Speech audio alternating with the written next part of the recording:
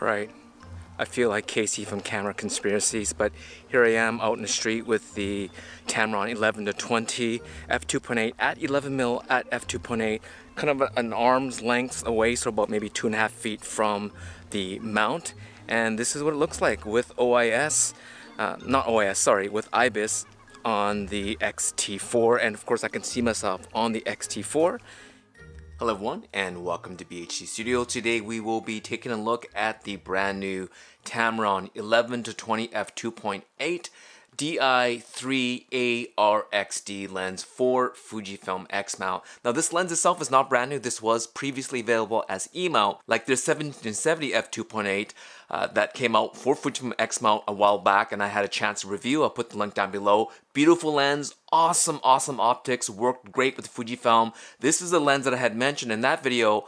I hope Tamron releases this lens for X Mount, and now they have. And before we do the unboxing, I thought I would actually just show you a legacy Tamron lens. This is quite a famous lens actually, a 20 to 40mm f2.7 and f3.5 for Minolta, but they made this in Canon and Nikon Pentax mount as well. Beautiful lens. Back in the day, I must have bought this in the late 90s. It's part focal, so you can set the focal distance here, and as you zoom, as you notice, the focus distance does not change. So a lot of the old SLR lenses and some modern DSLR lenses are part focal, so this would be great for video and such. That's not as common today, but I still have this full frame lens. I use it on my Minolta system or the Sony E Mount system, and I've been a huge fan of Tamron, and so let's unbox this lens right now. Actually, just one more thing too. This is a lens that probably most people will be comparing this lens here to is the Fujifilm's own 10-24. This is the older version.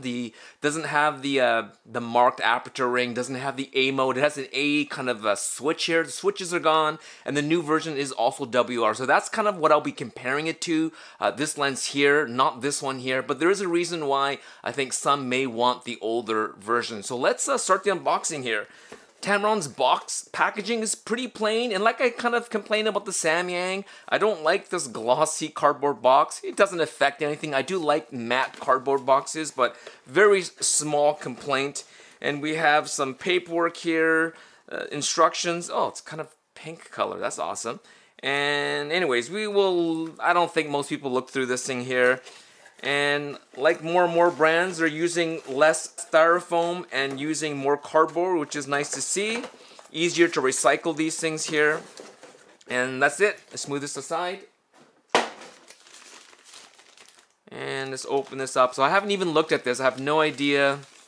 I mean, it's going to look exactly the same as the Sony version, but here you go. Look at this.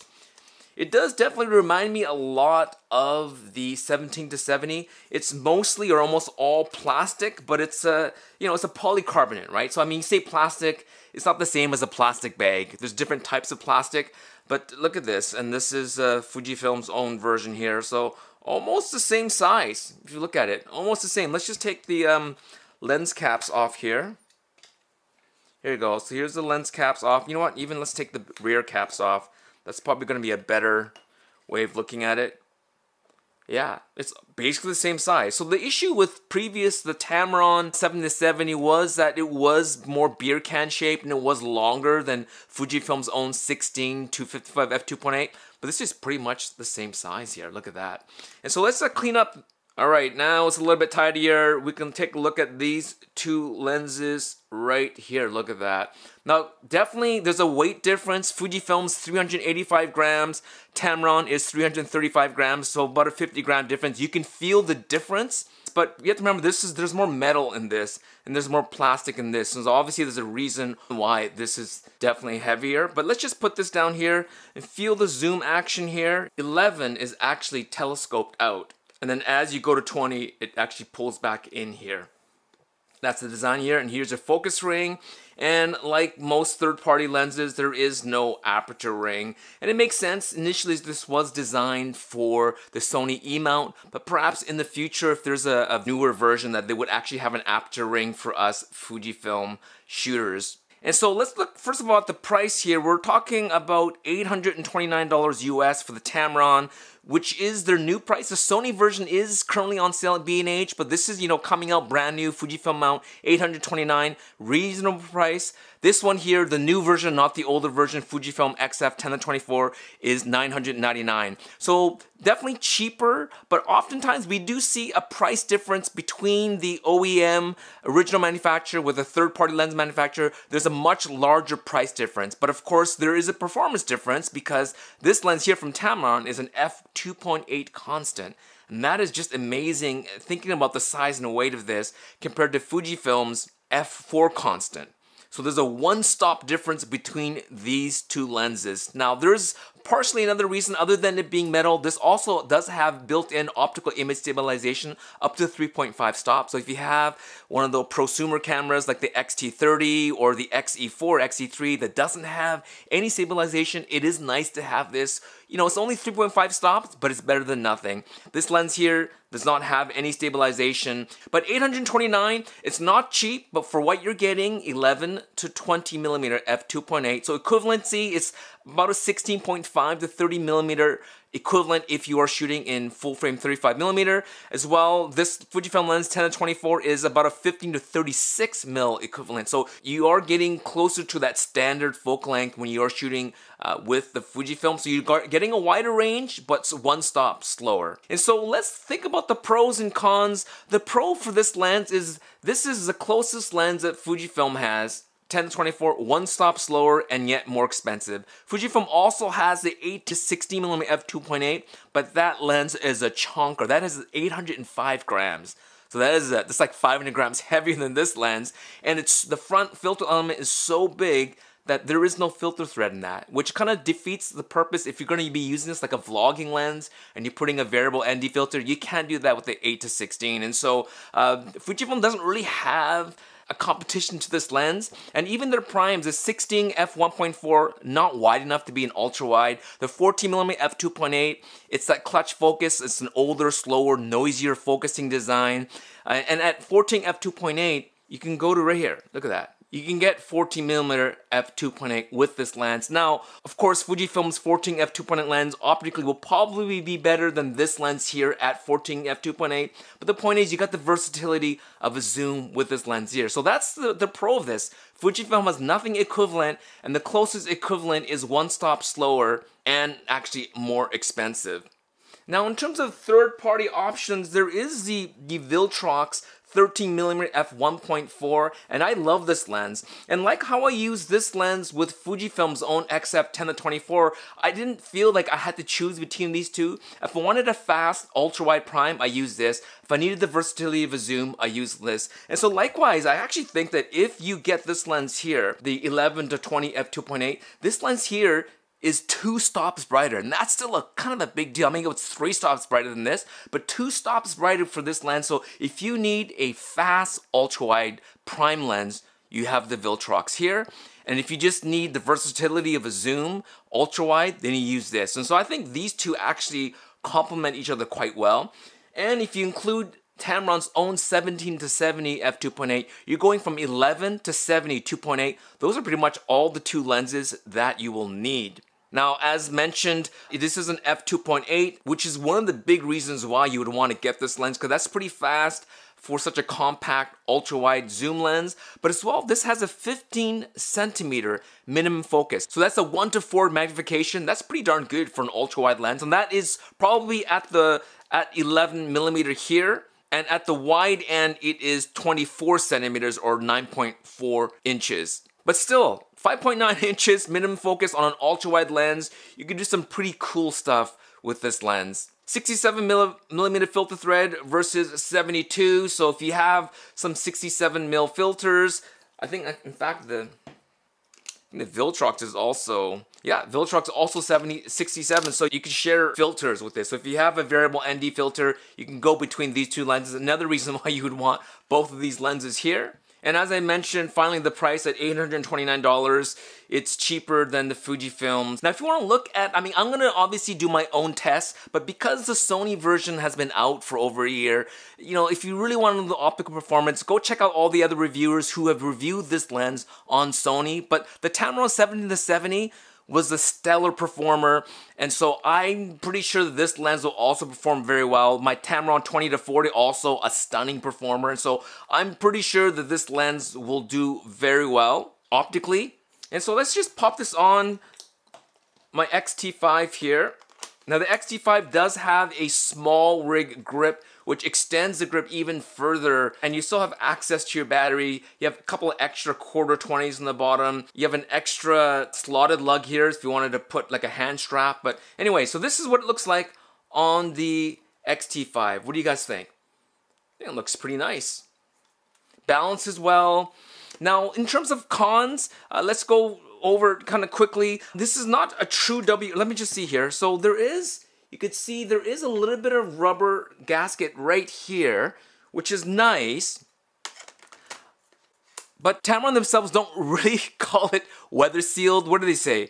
They call it moisture resistant construction. And so, you know, if you're comparing to the Fujifilm, the new WR version of this lens, you know, Fujifilm calls it WR. This lens here, I think it's just like light rain and a little bit of humidity, a little bit of dust, but you know, it's not fully WR. So it'd be nice to see a professional WR version of this lens. And as well, this lens does not have OIS, although in ultra-wide lenses and f2.8, you could probably get away without having stabilization as long as it's not too slow. But if you need it, then your body will need to have its own IBIS. No aperture ring, which is kind of a make or break for some Fujifilm shooters. With a camera like the X-T5, you can program the front and rear, so you can have this shutter speed, you can have this aperture, and then switch it around if you want to. But if you have one of the Fujifilm bodies where there's only one front dial, and you are assigning these things to different things, maybe it's a bit of a pain, but that's another con. And so maybe in the future, it'd be nice if some of these third-party manufacturers like Tamron and Sigma will give us an aperture ring, just like Viltrox did with this lens here. That's awesome. Thank you, Viltrox. This telescoping design is something I'm not that excited about. I understand why they do it, and that's probably why they can keep this compact, but especially when you're ultra wide like this. So this is when you want to be the closest to the lens. Then the lens is more telephoto. And so unlike Fujifilm's design here, it's fully internal zoom, so you can see it's zooming. There's a little bit of optical movement here. You can see it pulling back and then it pulls back out again. But it maintains this compact design. So at 10mm, you can see here, now all of a sudden this lens is bigger, right? Because the front sticks out a little bit further. So that's a bit of a con. It's not a deal breaker. It doesn't stick out that far, but even still, yeah, I would call this a con. Another con is that this is mostly plastic design. Fujifilm, its front here is metal. This focus ring is metal. This is a rubberized ring here. This aperture ring is metal. This chassis here is metal. Of course, the bayonet in here is, the mount is also metal, but everything else is plastic. It doesn't feel like a cheap plastic, but that also probably helps to keep the weight down. But I still prefer a mostly metal design lens. The Viltrox here as well is mostly all metal. You can probably tell by the shine on this. This here is mostly plastic, which plastic in itself doesn't make it bad. I mean, if you drop this lens, it more likely bounce than dent, but still, you know, it's nice to feel that cold feel of metal on here, and you're not going to get that with this Tamron. So it does feel a little bit cheaper quality, but it doesn't mean the lens itself is not as good. And besides that, I mean, I think everything else is pretty much a pro with this lens here. And so who is this lens for? Well, this lens is for anyone that has this 10-24. I mean, there's a lot of these out there. This actually is probably my favorite Fujifilm lens. I've taken this lens all over the world with me. I've used this for most of my vlogging videos. And also, I love ultra-wide street photography, which might seem weird. It's not easy to do, but you could pull it off, and this lens has all the right focal lengths, as well as just standard street photography, right? When you zoom out to 24, you're getting almost like a 36mm equivalent, so you can get to a sort of a standard wide angle with this lens as well. But the problem is the f4. A lot of people want a little bit brighter, a little bit more wide open aperture, both for shutter speed, but as well as for shallow depth of field. Now, when you are at 10mm and you're at 11mm here, it's not a big deal that it is f2.8 unless your subject is very close to you, and then you kind of get that weird effect. But you can kind of pull it off with this lens here, but having that 5.9-inch minimum focus at ultra wide angle is pretty darn cool. And so for $829, Is it worth getting Fujifilm's $999 version of this, the new version of this? Again, it kind of comes down to what your priority is. You get a wider range with the XF10-24. So if you want to get away with one lens to do everything, you can get away with the 10-24.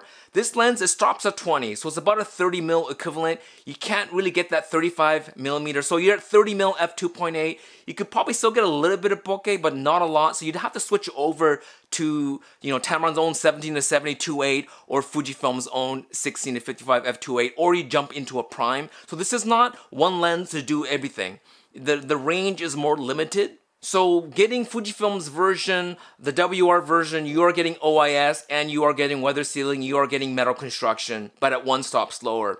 Now another option is actually this lens, the older 10-24 non-WR version of this lens. You could probably pick this lens up for $300-$400 used. And a lot of people bought this lens and didn't really use it much. And so I've seen quite a few of these on the used market. So if you were considering the 10-24 WR from Fujifilm, but it's $1,000, you've probably already considered this lens for $300-$400, but you want something brighter. So I think for most people, it's kind of a no-brainer to get this Tamron here if you want that f2.8. So I'm going to be doing my testing here. Go to Fujilab. I haven't written an article yet. This is just my first, my unboxing and first look. But I'm super excited to put these two lenses up against each other. Another thing is I'm probably going to let Chris Meets Chris test this for vlogging. He was pretty excited about this. In fact, he said he would just buy this lens off of me from Tamron. This is, I don't know if this is a production or pre-production sample, but if this is a production sample, Tamron, Chris Meets Chris wants it, so he wants to buy it. But I'm going to be doing vlogging tests with this lens here.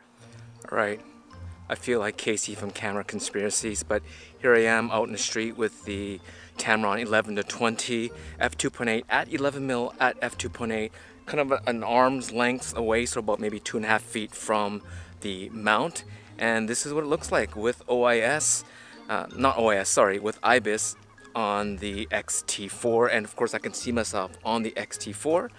And yeah, this is what this lens looks like. And as I mentioned, at 11mm, it does stick out more. It zooms out when you're at 11mm. So that's the one of a few negatives I have with this Tamron. So if I am in a restaurant and I want to get really close, you're getting really close to the lens to the front. But this is what this looks like at 2.8, and now I'm going to switch over to Fujifilm's own XF10-24. You let me know if there's any kind of a huge bokeh difference as I switch, right? So let's switch now.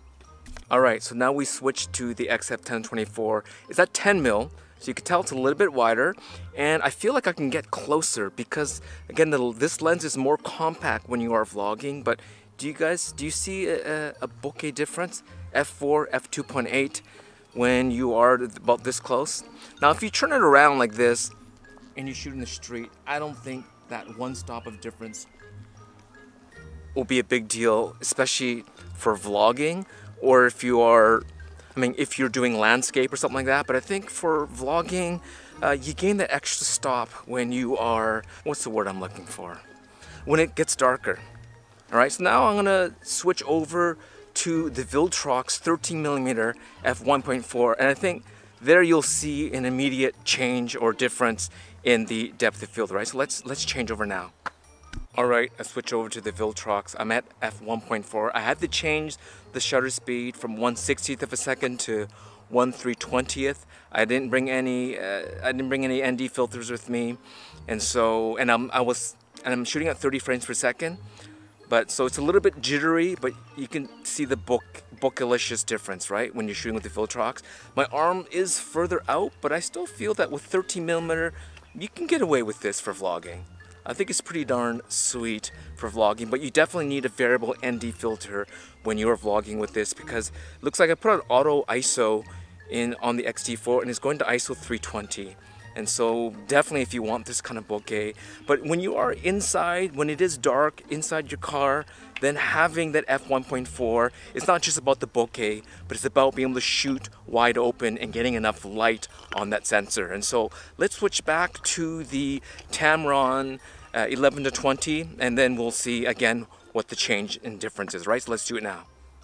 All right, back to the Tamron, back to 11. Actually, This is about equivalent to what the Viltrox was, but you can see the bokeh difference, right? From f1.4 to f2.8, and now I went back to 1/60th of a second, the proper shutter speed for the frame rate, and this is what this lens looks like. But we can go to 11 here, a little bit more breathing room, a little bit more comfortable using this lens here. And so I'm going to start heading back to my studio. Let me know what you guys think when I am switching between the Viltrox 13-1.4, the Tamron 11 f2.8, and then let's now switch back to Fujifilm's own 10-24 at f4. So let's do that now. Here we go. Now we're back with Fujifilm's 10-24 f4 at 10mm f4, and again I just feel like that breathing room, having a little bit wider 10mm, a little bit closer to my face, definitely a little bit darker. I'm still fixed at, I'm at auto ISO, but at 1/60th of a second, 30 frames per second. And what's the auto ISO going to? Auto ISO, it's stuck at 320. So what do you guys think? I gotta do more testing on it, but for vlogging, I think the 11-20 2.8 and this one is good, but in low light, I think the Tamron's gonna shine. And then if you want bokeh or even super low light, you wanna switch over to the Viltrox, all right? That's my first thoughts. All right, just for fun, I went back to the Viltrox 13 f1.4 again, but I had to bump up the shutter speed to 1/320th of a second. I wish I brought my ND filters, but it is kind of fun to get this tone when you vlog, isn't it? Let's just turn this way, because the sun is over this way, the lighting's a little bit better here. Took a side street, busier than I thought. Sun is out. It's actually 8:38, but the sun is still pretty bright here. But yeah, I mean, you know what? This lens is pretty sweet, but I'm sure when I'm out and about and when you are vlogging, having a fixed focal length vlogging lens limits you to a little bit what you can do. If you have a zoom lens, at least you can stop, turn around, zoom in, zoom back out, and that's where Fujifilm's 10-24 is nice. You can zoom from, you know, ultra wide angle to almost like standard wide, where even with the Tamron, you have the 2.8, but you're stuck at 20, which I think for most vloggers that's more than enough, right? But again, having this tone, I think having the Viltrox and having either the XF10-24 or the 11-20 is fine, because having an f1.4 prime lens for vlogging for low light and tonalicious background is definitely worth it. All right, back to the studio. I'm kidding, I'm back again with the Tamron 11-20 at 11mm at f2.8. But again, let me just, this is about where I was with the Viltrox. I'm about 13mm. The marking is for a little bit more like this. So this is about what the Viltrox was, but this is f2.8 on the Tamron. What do you guys think? Again, for vlogging, I still think it's better to go a bit wider. There you go, like that. And then as I mentioned, as you are vlogging and you need to, like, you see something over your shoulder and you kind of zoom like that. What do you guys think? You can zoom like that, and then you can zoom back out on yourself again like this, and then you just keep on vlogging, right? And so, yeah, so having a zoom lens for vlogging, I think the compromise of having less range but having f2.8 will really start to show itself when you are in low light situations. When you're outside and you're vlogging, even with the 10-24, I often have to use an ND filter. But once you go indoors, definitely you start suffering at f4, and having that extra stop will be useful. But then again, f1.4 is even more useful. So anyways, sometimes the problem is you have too many lens choices. Better to just stick with one. If I had to just pick one for vlogging, I think the 11-20 will be great. But if it's for both vlogging and for shooting stills, I would pick the Fujifilm X F10-24 and live with the f4. But then if you just need bokeh-licious images, you need some tone, you get the Viltrox 13-1.4. That's my final thoughts for now. But this is just my first look, my first impressions. Let me know down in the comments if you have any questions about this lens, or if there's anything specific you want me to test. And as well, if you want to know anything about this, this 10-24. Alright, so thank you so much for watching. Tamron, thank you so much for sending this out to me. I'm going to be testing this as soon as I can. Chris, I need your help on this one. Alright, thanks for watching and happy shooting.